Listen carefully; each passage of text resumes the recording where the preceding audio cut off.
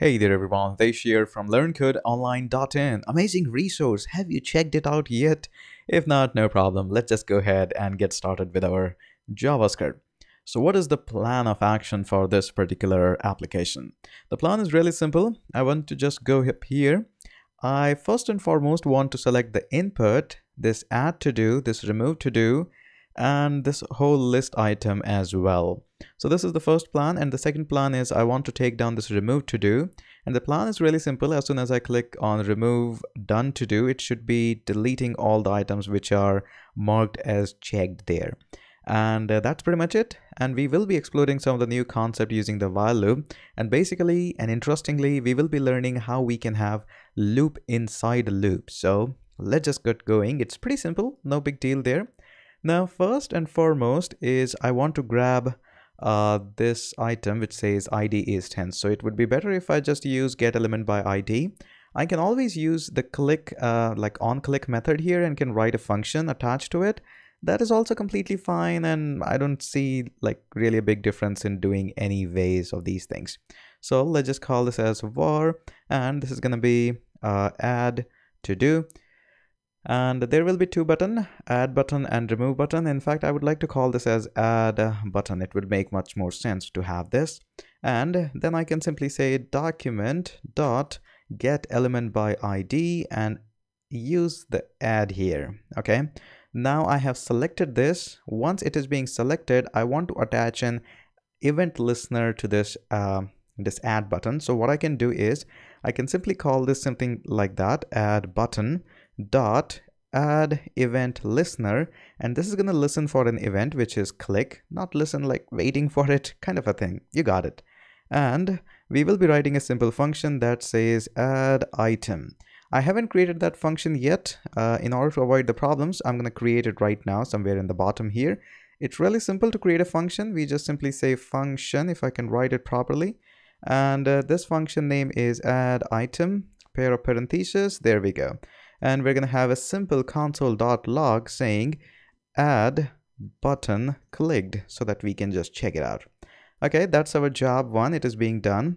The second part is to have remove button, and we're going to call this as remove button. And there we go. Same process, exactly same. You can pause the video and do it before me as well if you would like. Okay, so I hope everybody paused the video there. And document dot get element by id, and what did I call it? I have absolutely no idea. Remove. There we go. Remove. There we go. Once it is being done, I would like to add remove button dot add event listener. Same. It's going to listen for an event which says click, and it's going to look for, now here we can use a callback function. So far we have been using a callback function, but if I'll be using a callback function here, it will be really lengthy. So we can do the same thing here as well. So we're going to call this function as remove item, following the same process, remove item. There we go. And we can just have kind of a similar function. We can copy and paste that, and we can call this something like this, remove item, and we're going to say delete button clicked. So there we go, saved it. And it's always a good idea to first and foremost check the things so that we don't make a mistake later on. And add button clicked, remove button clicked. Okay, so everything is binded correctly, almost. So these are the two things that we have. We are going to put them a little bit bottom, and at the top I would also like to select a couple of things, probably like not much, but just one or two things. So first and foremost, I would like to select my all the unordered lists. So I'm going to call this as var. I'm using unordered lists, so I'll call them ul, call them whatever you like. And I'm going to say document dot get element by id, and I think I call them as list. I am not still sure. Yes, I call them list. There we go.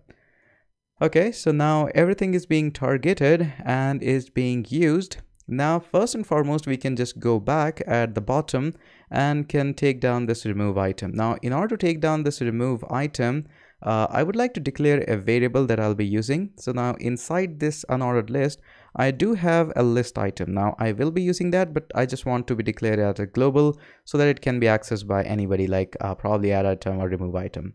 Now it depends later on that if it is being used by only one piece of the code, we can just change it and move it here. But later on, so we're going to remove this remove item. So how we're going to process into that? Now it's really simple. First and foremost, I want to use this li, which I declared above. It has absolutely nothing. Now this ul has a property that names as children. Okay, not the child element. Come on, children. There we go. And the big question is, what is inside this children? So why to worry about that when we can just print that out? So as soon as I'll be saving that and I'll be clicking on this remove item button, we should be getting things in our console. So let's just open up our console. Did I close that accidentally? Console and remove to do. So it gives me a collection of 4 elements. Of course, all of them are array, and we have this li.mycheck. So we are getting 1, 0, 1, 2, 3, 4. And the 0, 1 is here, the first one is here. Now notice that inside this first one, inside this children, we do have a property. This is the property I'm looking for, which is the children. Inside the li, there is also for the children.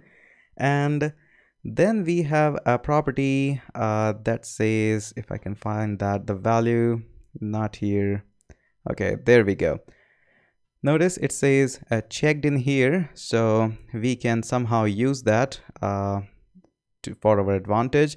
It's really hard to find things in here in this smaller space. So let me just show you rather that how we are going to be nailing it down.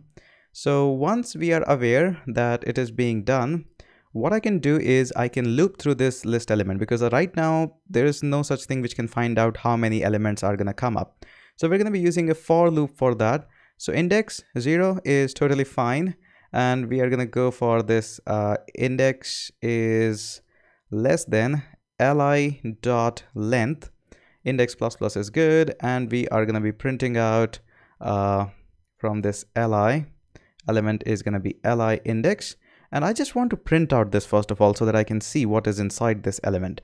So I can simply log this and I can say element. Now let's just see what is there inside this element. So save that, go back here. Did I again close it? Where is my memory? So there we go, have a remove to do. Now notice this time I'm able to go through with all of this. Now the confusion or the problem thing is, now our loop is actually fetching all these elements, but we need another loop because we need to go through with these 4 things. Either I just manually go through them or use another loop inside my for loop which can go through inside each of these LIs and can check whether the ID, not the ID, basically they do have other elements just like we have. We just saw that it has another property which says children, and check a property there if it is checked or not. Okay, so I need another loop. That's the main idea here, that our first loop is just going through each element, but I need another loop inside here. So instead of just going through like that, I can just remove this line and I can create another loop. And can anybody guess what is that loop we are going to be using? Yes, we just learned that in the previous video, and that is our simply while loop. So what is the condition that while loop we are going to be fetching up? Now there are 2 conditions basically. The first one is when I do have this li at index, okay, whatever the index we are going through, 0, 1, 2, 3, 4, it should have a children and at the very first of that children there is a property known as checked. You can check that again by clicking a console log on this li. So this is the checked I'm looking up for. Okay, will it do my job? Yes, almost. So first and foremost, what we'll be doing in here on this ul, what I really want to do is I just want to remove this entire unordered list in here. Okay, so not the entire unordered list, but rather inside this unordered list, the list element. Okay, I hope I didn't make a mistake there. So in my unordered list, I want to remove a child, remove child, and what is that child? That child is the li element of that particular index. I hope, actually I cannot make it much simpler because I literally told you exact line by line. But there is one more mistake in here, a little bit, not much. Let's just save that and see. Now, technically speaking, when I just click on this remove to do, it should be clearing up all the things. So when I hit remove, notice it just does all of that. But there is a cannot read property children of undefined remove item. Let me just check if we have done anything mistake like that. And I think probably like that. But the problem that I was talking about is we need to actually check for the index itself as well. And there is one just kind of a small stuff. I found it out way back when I was working on this kind of same project.